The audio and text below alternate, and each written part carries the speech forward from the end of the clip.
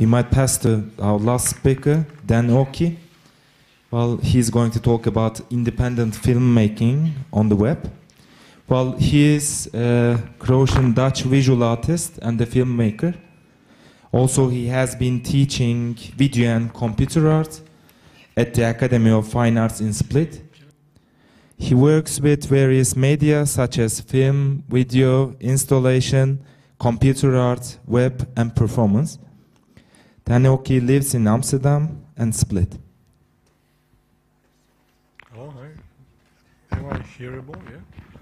So I'm going to stand up because for me it's kind of strange to sit so straight. I might also move through the space. I have picked up some papers and I have some sites I would like to show. Actually, not so many of them. Maybe not show any sites, I don't know. But maybe you can? Yeah, okay. So by the way, we can show the sites. So I'm actually someone who really loves moving image. And I think I started to love moving image when I was something like 10 years old. And when I was 12, I got my first normal 8 camera. And I started to shoot home movies, different kinds of things which were in my surrounding. And then I became a filmmaker. I shot experimental films, documentaries on 16mm, 35mm, 8mm, like the whole spectrum of film moving image. Then I worked with analog video, digital video, web. So I kind of tried most of the moving image forms and presentations and situations and productions.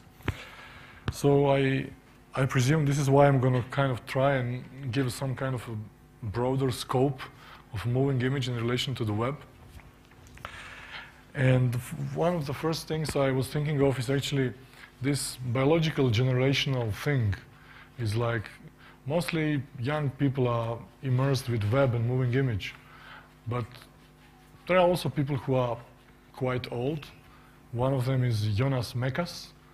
He's a Lithuanian artist who escaped from Europe to United States and was founder of the Anthology Film Archives. And I think he's over 80 years old, and he has an interesting website. It is jonasmekas.com. Maybe you can... Is it working? No. Okay. So what is interesting with his site is that he actually has this diary which consists of 365 films. And these 365 films basically cover the whole year. So every day has one film. jonasmekas.com. I can do it? But where is Safari? Oh, maybe we shouldn't do it here. I don't know. So,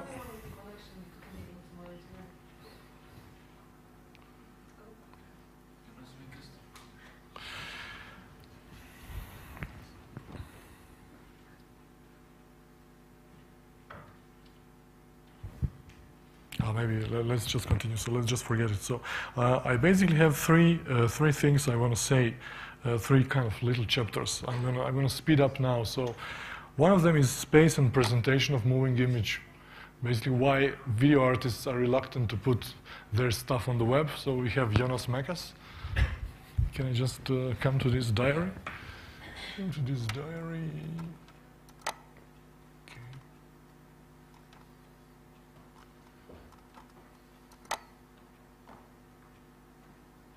Yeah. So basically this is his diary. And yeah, you can just, and like I wanted to show his website because for me he represents someone who was kind of busy with personal cinema, and he is a person who was using a film camera in a way in the 50s and 60s young people do it today and put it on a web basically. So he's the one who shot a lot of American underground scene, went and shoot a lot of things in Lithuania and Europe, and he didn't have a chance to put it online, of course, because it was 50s and 60s. But basically the style he uses is the style which people use today to make these simple videos and put them online. And I think it's worth mentioning that most of the videos we see today on web are actually a repetition of some films and videos which were already done, basically. So I presume there is no single aesthetics which is related to the video on the web. I think it's all done in different ways before. So I have here kind of like some list I wrote when I was sitting here and listening to the other presentations. It's like, for example, this 50-cent video, like which Vera showed. I mean, it's like something which is in the experimental cinema very known thing, basically. I remember one of the films I saw, which was really nice, was called Tarzan of All Tarzans.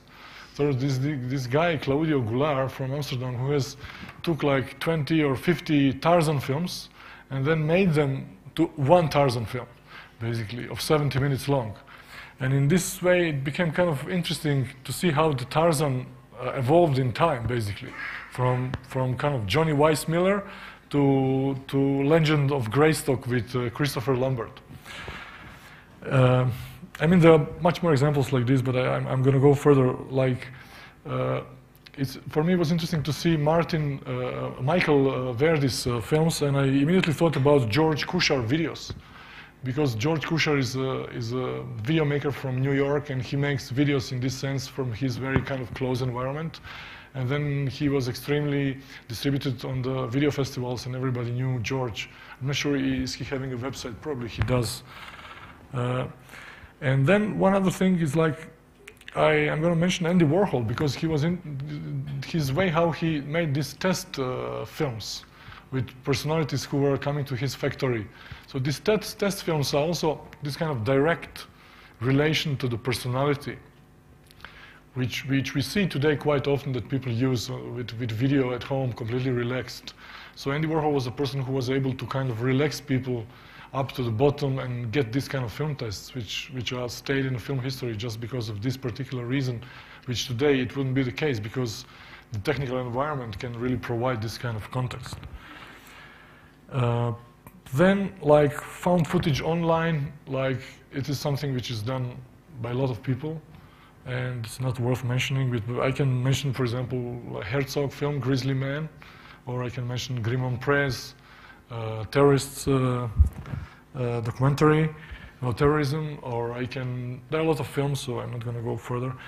And then there is this rhythmical montage, which is quite often on the web, this kind of short, rhythm-based, montage-based cinema. And these kind of things really exist from the avant-gardes in the 20s, like Walter Ruttmann or Fernand Léger or something. You know.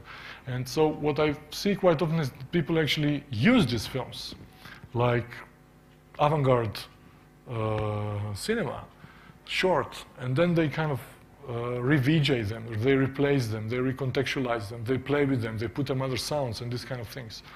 And it is interesting when DJs use these kind of things. For example, one of the most interesting things of collapse of context and decontextualizing the film was Intolerance of Griffith, which is kind of a milestone of American and actually world film history. And DJ Spooky took his film, which was kind of very racial. It was kind of very, and he completely re-edited it and made his own sound, complete soundtrack, and then made a big tour in Africa with this film. So it was kind of symbolic revenge towards American society at the beginning of last century. And then, like diary video, which appears today quite often, is really kind of, you can see it with Jonas Mekas films. I mean, he's not, maybe the next step would be, maybe someone can tell him, it would be interesting to kind of take these films and give them completely kind of extension, then it will be even more interesting. But basically this diary film is something which he was making for a long time. And it's also interesting that he was first seen as someone who was like experimental filmmaker, and today he's much more seen as documentary filmmaker, which is a kind of very interesting thing which happens even today a lot, basically. people use this directness, and they do not use film protocols or productions, as the colleague said. They just do these things, and then someone has to kind of put them in certain kind of, give them some names, and then very often they are renamed. Like, for example, Stan Brehich film, when he's shooting his first child being born, it's kind of silent film, and it was always considered to be like experimental film, and today it's obvious it's actually documentary. It's not an experimental film. So then there are these kind of camera-based video structures which people use today, and they were also used before. Even there is in this small catalog like a Dziga Vertov style, which is today also being used. A lot of people use Dziga Vertov footage. There are whole movements in Canada, in Italy, people who exclusively use Dziga Vertov footage, and on the basis of Dziga Vertov footage, they make new films.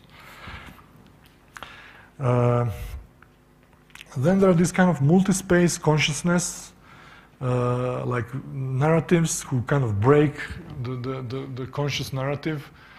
People use today a lot when they assemble different kinds of footage on the web, which are shot in different parts of the world, and they're either thematically related or they're image related, but in any way there are kind of hard jumps to kind of compile them in someone who wants to appreciate their narrative or their visual drama or something.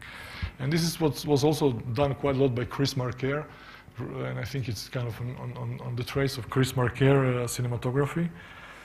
And what I should also mention, there's this VJ-based live thing using different kinds of footages, and I immediately, when I see this kind of stuff, I immediately see about Bruce Bailey, which is kind of very underground American filmmaker who is actually at the moment so poor that he was kind of sleeping under the bridges in New York. Very famous at the time, very good filmmaker.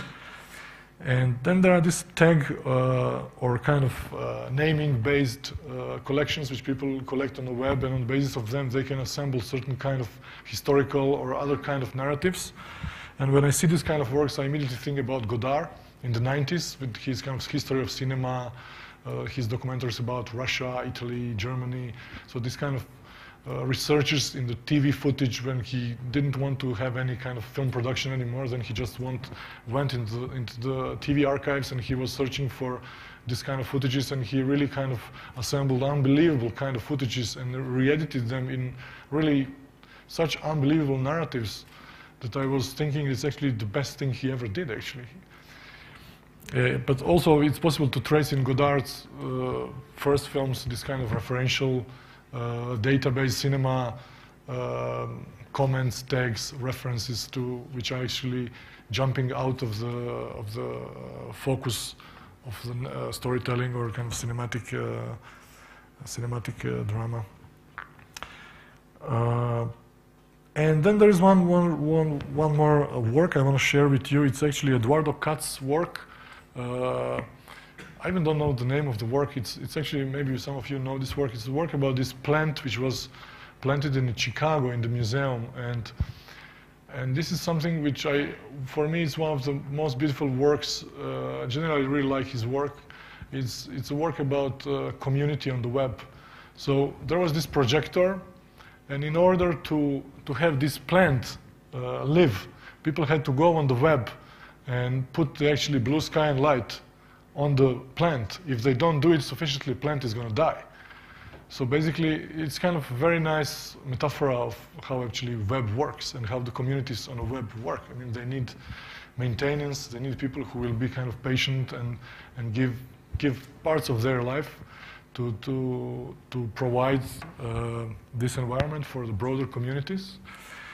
And of course, I also think that YouTube can really disappoint a lot of people, and all the platforms which are based in this way, which can be sold as the complete communities sellout thing. And so this is this part. And now, when I'm going to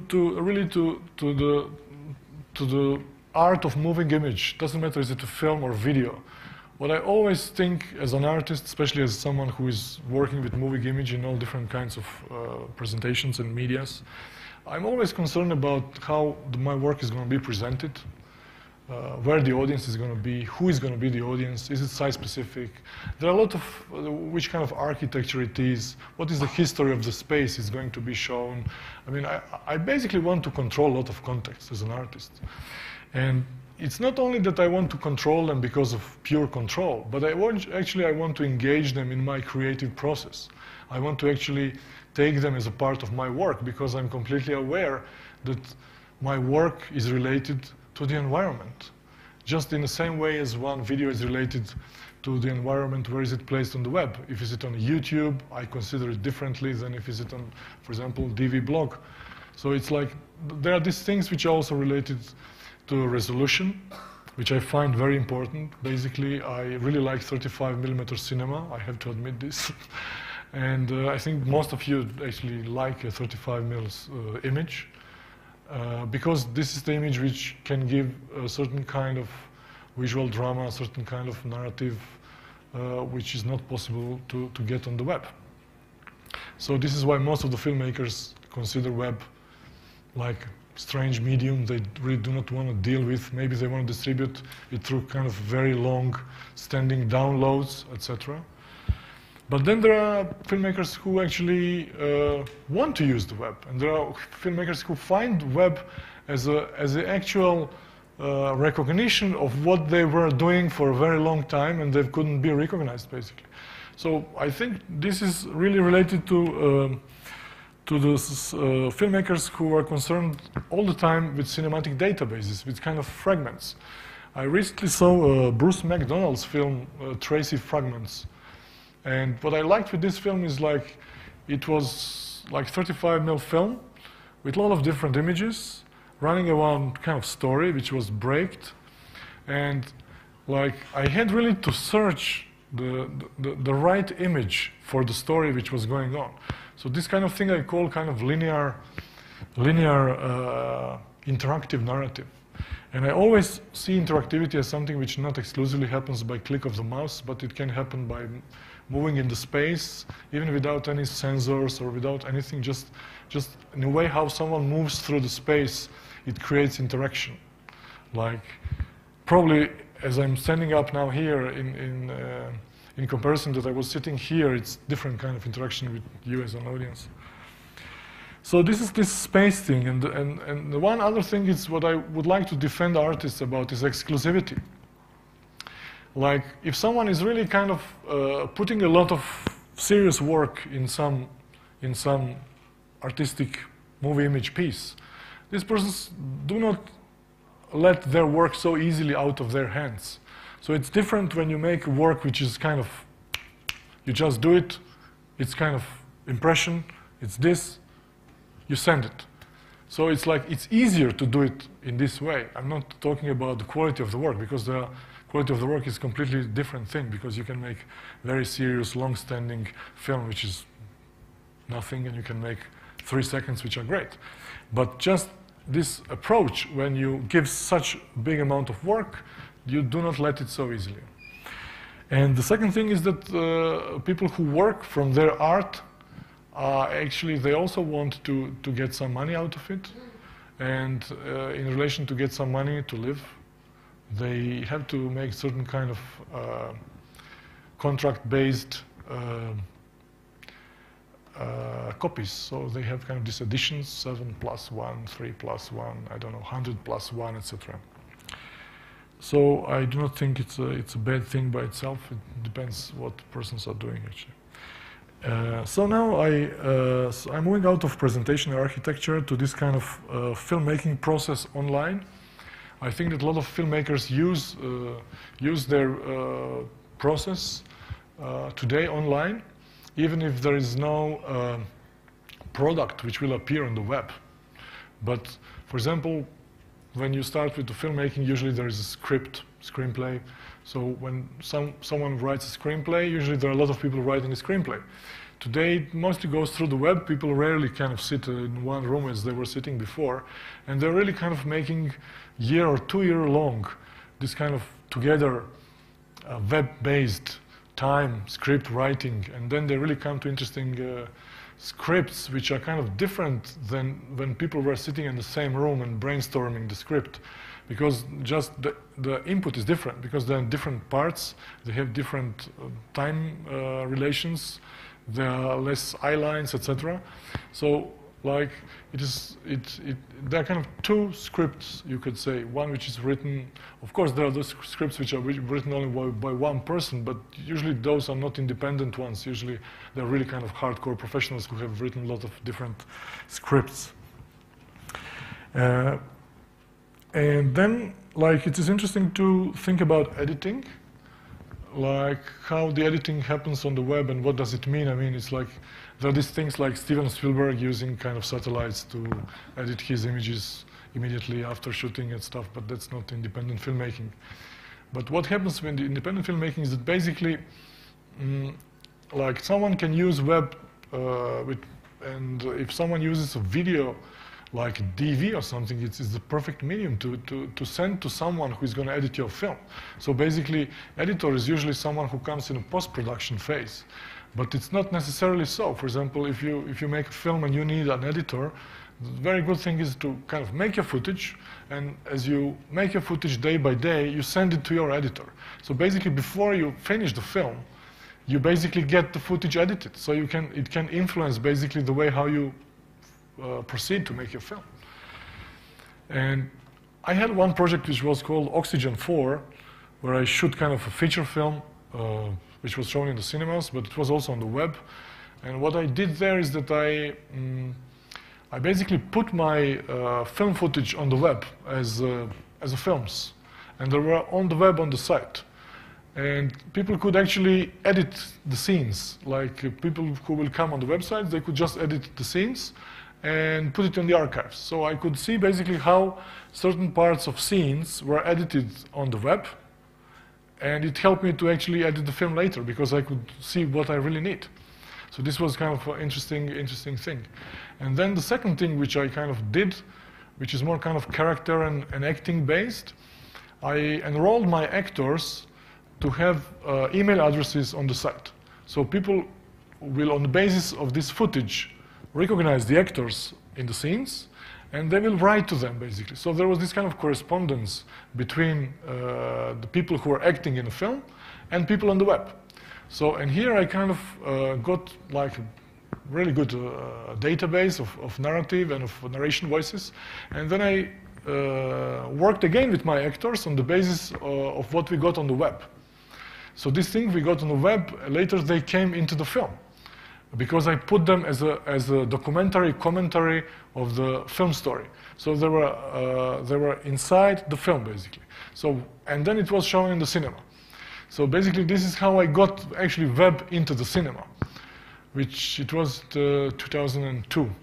And then, like, I decided that actually I should show my film every time differently. Why I should show it from the hard disk. Why I have to show my film in the cinema that it's kind of finished. And this idea I really liked, because when I went to different kinds of cities, I always re-edited the film a bit, and I collected things from the web, and then I asked my actors to narrate them, then I changed some scenes. So I had kind of, there's a lot of versions of these different kinds of film. It's like a lot of different things. And then I started to realize that actually web can be used in a very interesting manner for filmmaking, where you cannot see it immediately. Like, it's not something you see it, because there are these also very interesting experiments I really liked. There is one in Denmark where people can actually send messages on a mobile phone and they appear on the screen, which is also a kind of very interesting thing, that then suddenly people in the audience start to see their messages. And it's kind of very immersive, but it can also be kind of overproduced, because suddenly there are so many messages that you are not looking at the film anymore. Basically, you're just saying, where is my message? There is this message, these kind of things. And there are these experiments which are kind of multi-angle, which are done also in Denmark. There is this Dogma group and kind of the surrounding, which did this interesting experiment that they had kind of a multi-angle TV film, where you can kind of change the angles because they're on 4 different channels. So the 4 different channels were simultaneously started the film with 4 different angles. So you could basically sit at your home and just kind of use a TV remote controller, and you could just kind of change the angles and see the actors from the other sides and this kind of things on the television. Then there is one interesting thing where I also saw kind of potential of experimentation on the web with video. It's actually virtual scenography. Like, I think there are a couple of websites where people kind of have virtual scenographies which are open, you know. So basically they are kind of chroma keyed already, they're presets. So you can use them basically for your video in low res, of course. But then you can put your actors at home or somewhere in different kinds of environments. You can choose it, and then you kind of have this kind of virtual scenography situation. And then there is actually actual film production which relates to web in a very interesting way, because like it is not like if like, for example, most of you saw film Babel from Inarito, this film which is shot in 4 different cultures. So like it's kind of high production, but of course low production can happen in a way that you have 4 friends, and we all have friends in different parts of the world. We're going to go in different kinds of places. So basically you can make these narratives which are not kind of one space related, one country related, one language related. And people can communicate them through the web easily. And in this way you can make kind of filmmaking community which assembles together kind of long feature films on the web. And I think it's going to happen quite soon, that people are going to start produce films in this way, because they're also very visible. You can see them on the web. There is no distribution needed. You know, everybody has some know-how at home, some equipment, so people can just join together and make these films, and regardless of the quality. And I think this would be really like a independent filmmaking on the web. I expect this is going to be this, actually.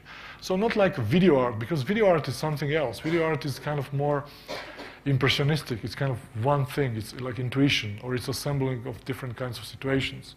But filmmaking is more kind of planned situation, which is planned on the web, developed on the web. So it's, yeah, that's it. And the one thing I want to say also for the end is actually that we are all waiting for these moving image browsers. And we are not sure how they're going to come, but I think they're going to change a lot of things if they're going to come. So in the way that certain faces or certain scenographies or certain sounds or certain landscapes or certain cities can be recognized on the web, and that we can basically browse the moving image straight, and then we can kind of ensemble. This means I have 3 to 4 more minutes, or I'm over 3 for? No, we got 3 or 4 minutes left. 3, 4 minutes, okay. I was puzzling, am I over or not? So basically this was what I wanted to say. I mean, there is one more thing I wanted to say about tagging, actually. Like tagging is a very interesting thing, which is kind of something which comes before visual moving image browsers, because with tagging we are still related to the language in a way. It's not just an image. And with tagging, like we are trying, for example, if we see these Jonas Mekas films, and if we want to tag them, like there are 365 films, so we can basically tag all of his films. And then on the basis of tag, we could just not see them as a chronological calendar kind of thing, but we can see them like through different kinds of subjects. I'm just now working on a similar kind of thing where I'm assembling my Super 8 films. I tried to make Super 8 films consistently, and I'm not doing it anymore. It's called Last Super 8 Film, and I'm having 20 years of my film footage, and I'm putting it on the web, and I'm tagging it, so there will be possible to kind of explore this cinematic database and maybe extend it to what Martin actually told me. It will be interesting to extend it to other people to create more tags and see where it actually comes. And the naming is the other thing. Like, there is this Donald Davidson, it's an American philosopher who has written this book, Naming and Necessity, which is kind of this hard logic, Willard Quine kind of very, very difficult book to read. But I think it's also quite interesting for web. Basically, this philosophy of language, I rarely see it used. People usually use this postmodern French philosophy, but I rarely see people using this kind of atomic logic philosophy, which is kind of, for me, quite more related to the web, basically, than this kind of postmodern social conditions. So I think probably the reason of this is that people who are programming, they should rather read it, but they are somehow quite far from the philosophical discipline. So it's kind of two very far places, difficult to kind of bring together. But I expect this would be really interesting to see how actually naming happens on the web and what is the necessity of naming something as something. I mean, there is Ludwig Wittgenstein, it's a more known person in this area, one of the most famous philosophers of language of 20th century.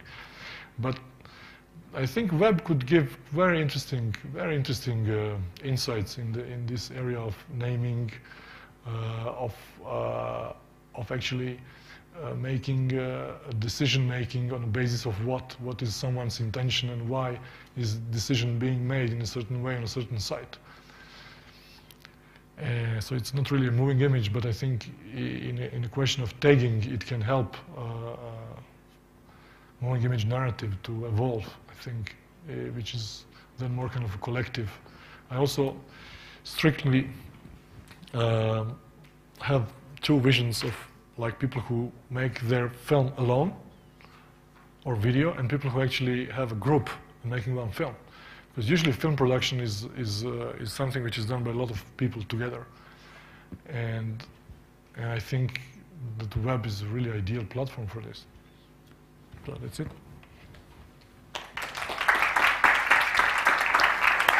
Well, I would like to thank to Dan, Gülsen, and Brittany for the presentations. Then we would have questions, comments.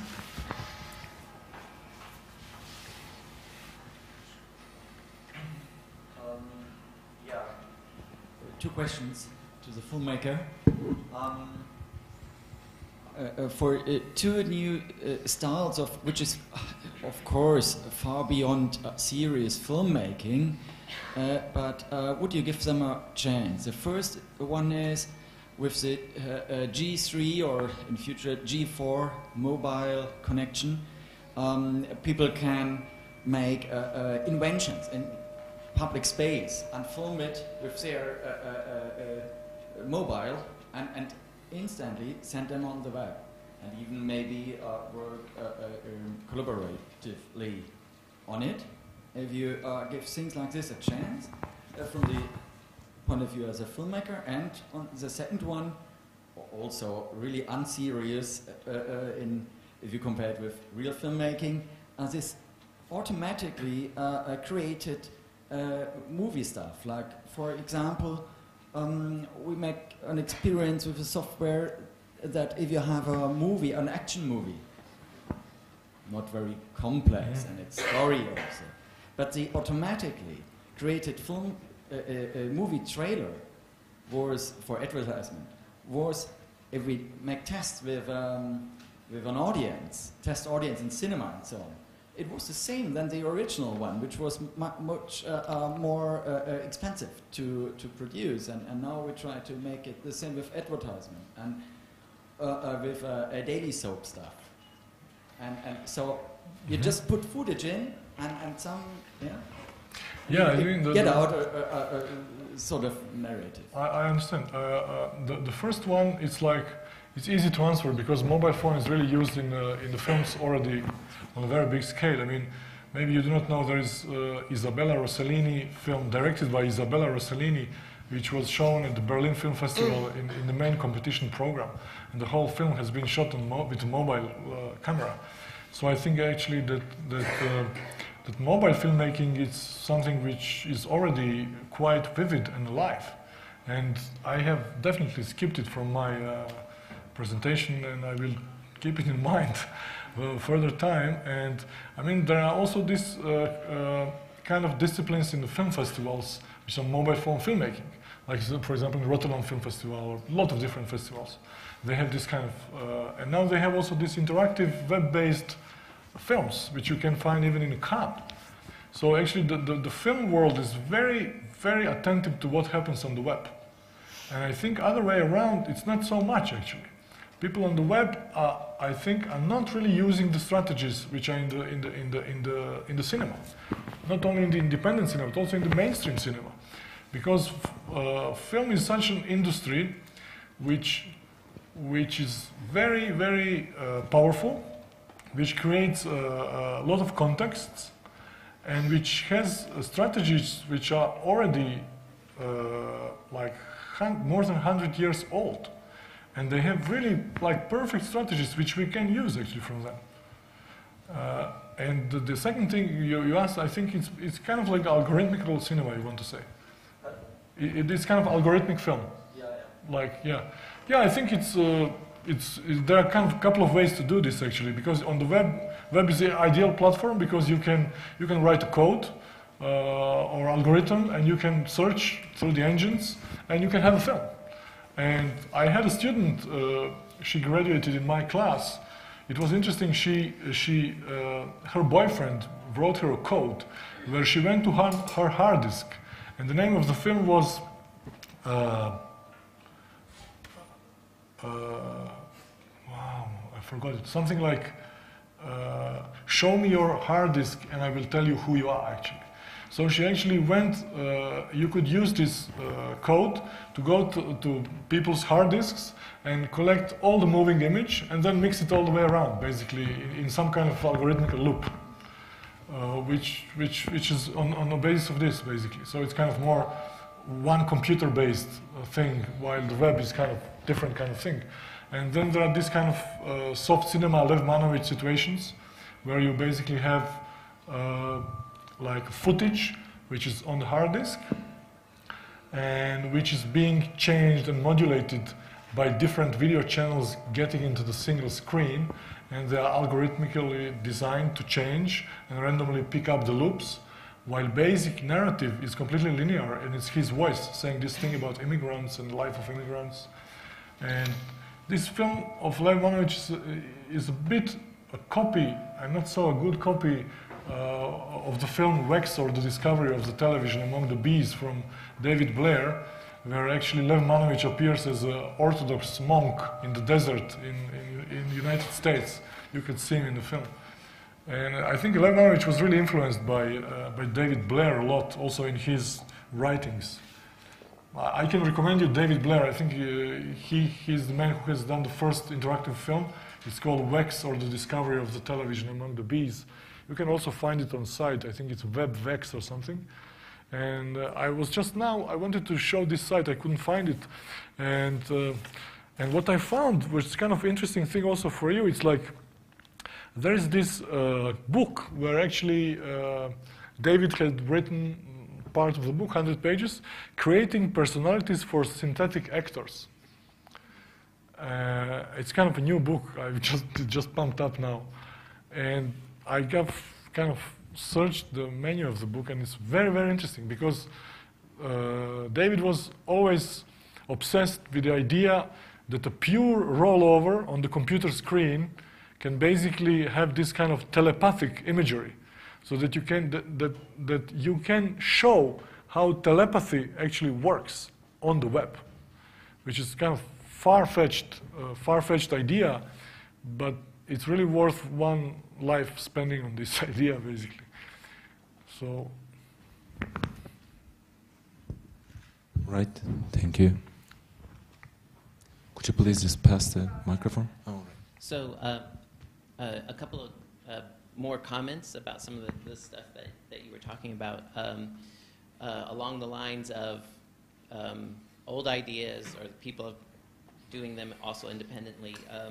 The site Vimeo, before its current incarnation, the guy who started it was his personal site, and it worked. He had 5 to 20 second clips that he would upload without editing, just start and stop, and he would tag them all, and you could go there, and then you could basically sort his database of clips, and you could say, show me all the clips tagged New York and November 2003 and Steve, and then it would assemble them into a single video, and you sit back and watch them. It was really pretty amazing. Also, a lot of people, I think, early on interested in video blogging were people from film and video backgrounds, and part of that kind of desire around having some control over the context of how their work was displayed resulted in I think partly is why we all used blogs a lot, because it was social software made a site that was easily linked and networked and all, but unlike something like YouTube where you put your work there and it's in the YouTube context, it looks like YouTube and has their branding and stuff. This would always maintain yours, although people could still take the video and display it somewhere else or those kind of things. And one more thing about the web as a filmmaking tool. Another way people are doing this, and I've done a bunch of this, is using virtual worlds or game engines to create machinima. So I've made a number of films with people on different continents in real time as set builders and actors and camera people and stuff, which is another way to use the web to do that. All right, thank you. I have one remark on your comments.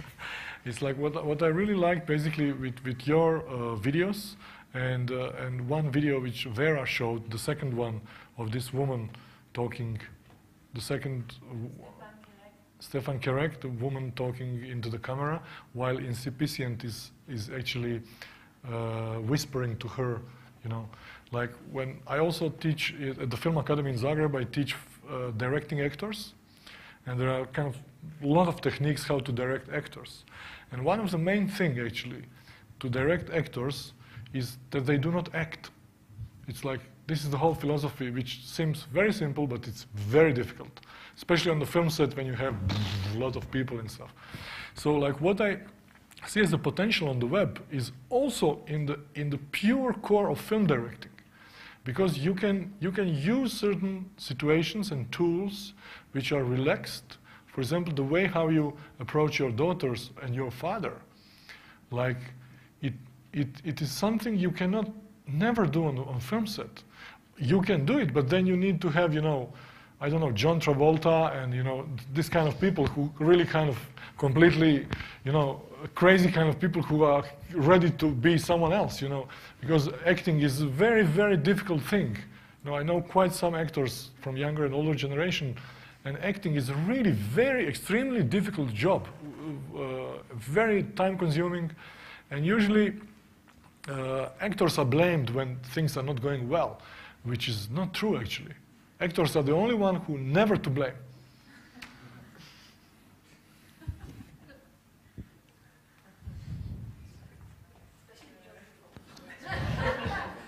Because, there is also casting.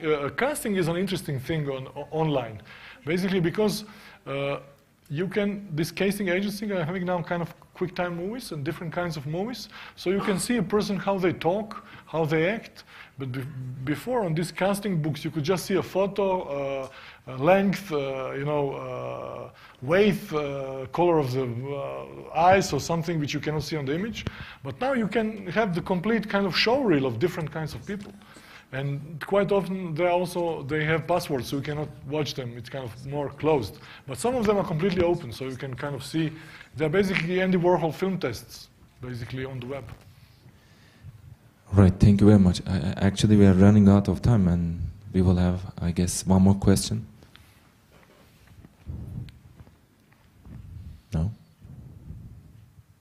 Sure. All right then. I'm going to wrap up the session, but first of all, thank you. Well, we will give a coffee break for 10 minutes, but after that we will have another presentation, YouTube and censorship, Turkish case, which will be presented by Mehmet Ali Köksal. All right. Thank you again.